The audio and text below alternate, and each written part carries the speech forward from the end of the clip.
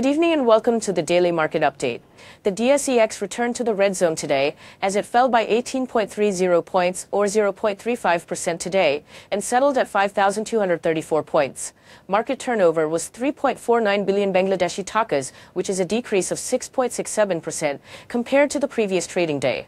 Square Pharmaceuticals, Beacon Pharmaceuticals and Kohinoor Chemicals from the pharmaceutical sector, Walton High Tech, BSRM Steels and Khan Brothers PP Woven Bag from the industrial sector, and Summit Power, MJL Bangladesh and United Power Generation from the fuel and power sector mainly dragged down the market today.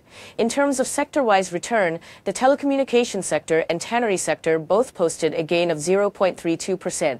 On the other hand, the mutual fund sector posted the highest loss of 0.80% today.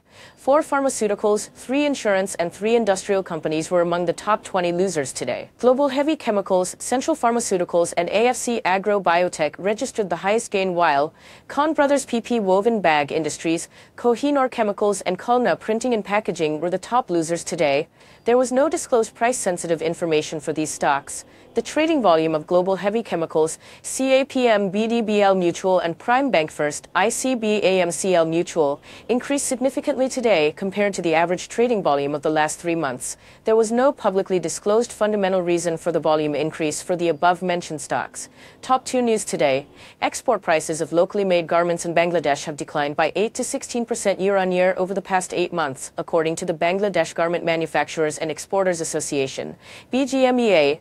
This decrease is attributed to reduced international market prices driven by a fall in demand from consumers facing high inflationary pressures due to the aftermath of the COVID-19 pandemic and the Russia-Ukraine war. Additionally, the volume of garments exported to major markets has shown a declining trend over the past 10 months.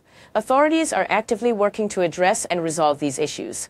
Remittances inflow to Bangladesh exceeded $2 billion to $2.14 billion in the first 29 days of May 2024, which is a 38% increase compared to the same period last year.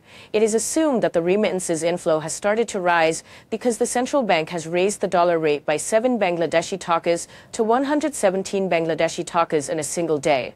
But now the banks are buying remittance dollars at 118 Bangladeshi takas to 119. And including government incentives, the remitters are getting almost 121 Bangladeshi takas per dollar. That's all for today. Thank you.